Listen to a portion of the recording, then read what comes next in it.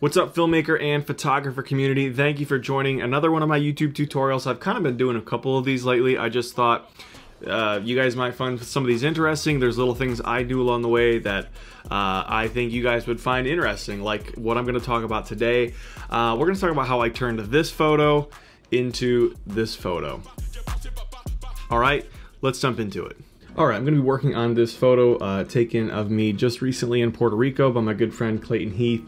And I'm standing on this epic archway on the north side of Puerto Rico. Atlantic Ocean is like crashing underneath me. You know, it called for an epic photo. There was no way I could leave that location and not have a good photo of it. So this is the edited version, and this is the raw unedited version. So you can kind of see the difference there, and I'm gonna show you a little bit of how I got there. I'm not necessarily gonna talk through every little process.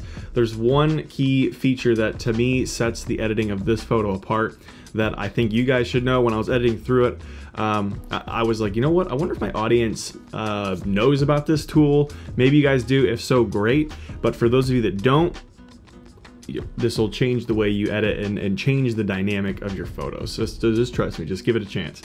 All right, so I am gonna slap on a preset that I have created. I have been creating some presets, so kind of trying to develop a digital pack. Let me know if you guys would ever be interested in buying them. They wouldn't be expensive. I would probably keep it super cheap. But I have thought about starting to create some digital packets for Lightroom. Let me know if you guys would be interested. So I'm gonna slap on this one that I currently have titled Instagram Filmmaker 2.0. I may change it, but I'm just sort of trying to keep it organized. And this is how it's gonna look right now. So yeah, it looks kind of cool, but obviously, you know, it's a little washed out, a little bit, the highlights are a little too hot.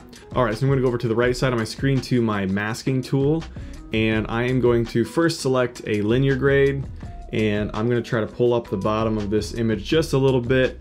You know, I want the focus to be up towards the top, close to where I'm standing, so we're gonna take the exposure of this down, somewhere in there, maybe like that, just so it's not as bright. Might stretch it up just a little bit.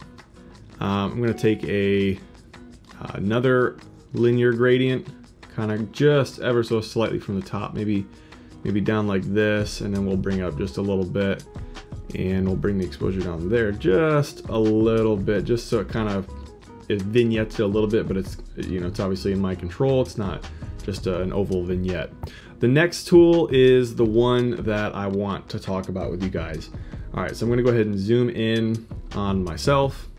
Sounds kind of weird. I'm just for the tutorial, not so you can see me. All right, so we're gonna go to brush. This is the tool I want you guys to know about. All right, watch this.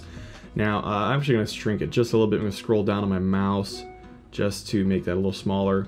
And I'm gonna start just highlighting the subject, and it will basically auto detect where any lines are. So it kind of can tell I'm trying to stay within the confines of me or the subject, and kind of keep filling this in, just make it all red, kind of come up along this edge here, give myself a nice little sunburn, which I actually got. That's pretty accurate.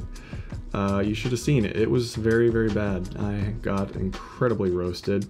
I did put sunscreen on my arms, but forgot to put it on my face. So next time I go to Puerto Rico, I'm putting sunscreen on my face. It just really helps life be a lot nicer when you can do that.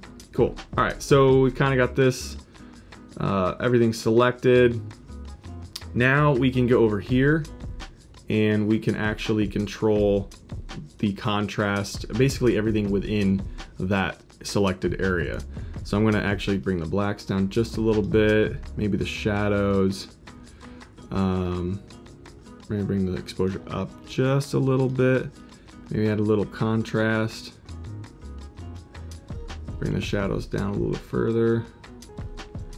We are wanting, essentially we're wanting the subject to stand out even more.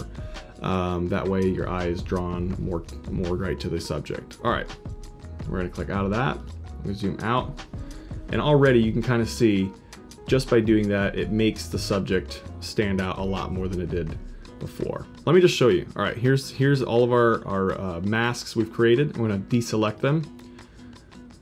All right, that is off. Just look at that. I mean, your eye doesn't know exactly where to look. We select them, we turn all the masks on. Now your eye sees everything really easily. It's drawn right to the center of the frame. You know, it gives a bit of a natural vignette right to your subject, right in the middle of the frame. Again, off and then on.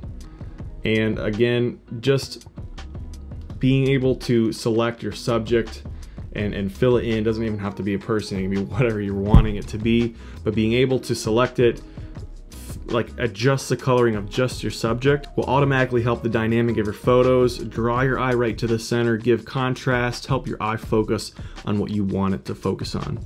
Okay guys, that is basically it. I think this is the first Lightroom tutorial that I've done. So if you guys want to see more tutorials in Lightroom, let me know. I would love to throw some tutorials your way. Please subscribe if you found value in this. Give me a thumbs up, and I'll look forward to seeing you guys in the next video.